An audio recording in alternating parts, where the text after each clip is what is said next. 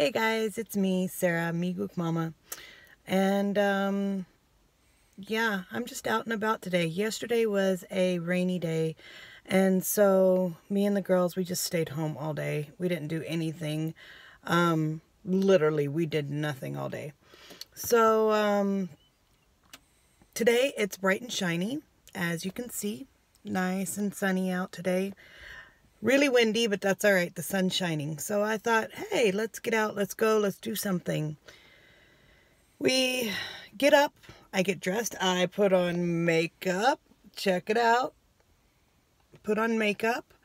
And I get the girls dressed. I get them down. I get them put in the car, which is a challenge. Oh my God. I hate doing that by myself, but I did it. And so we're on our way out, and the kiddos start hollering hungry. I was like, all right, let's go eat. And I was going to be brave and go to a restaurant. Ooh. And then everything gets quiet. And I look in my rear view, and this is what I see.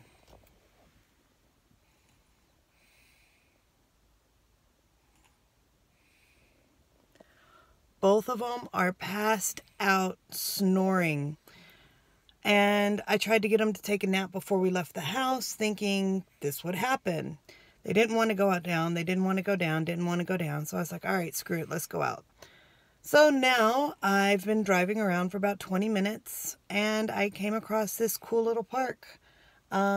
We've got some pretty cool, like, museum type thing happening over here. And then we've got a playground.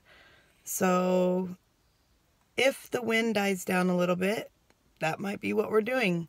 Let me give you guys a quick shot of what I'm talking about. Whoops. Can you see it?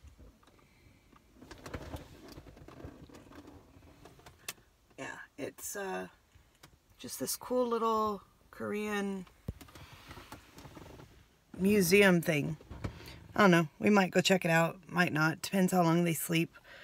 So let me know, how many of you guys have been stuck in the car because your kiddo fell asleep and you're not brave enough to wake him up? Comment down below. And don't forget to like and subscribe. And I will talk to you guys later. Bye.